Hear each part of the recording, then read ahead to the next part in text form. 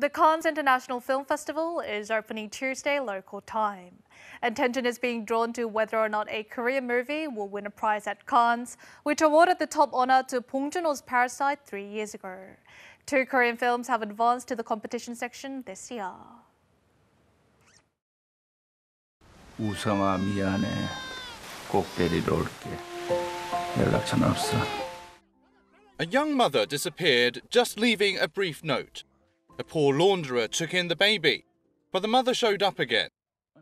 선이 좋아하시네. 그냥 브로커잖아.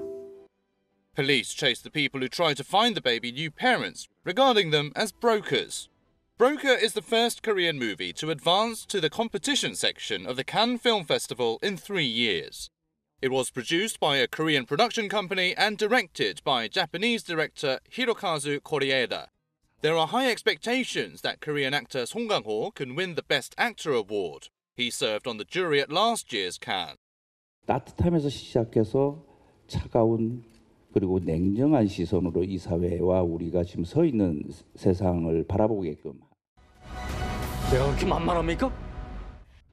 Director Park Chan-wook's new movie, Decision to Leave.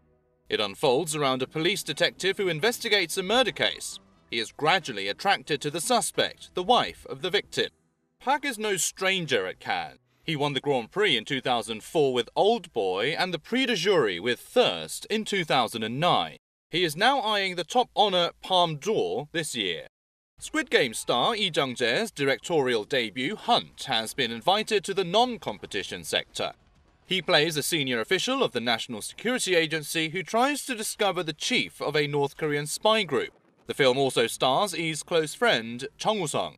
Director July Jung will return to Cannes with her new work, Next Soy, after receiving the spotlight for the movie A Girl at My Door in 2014.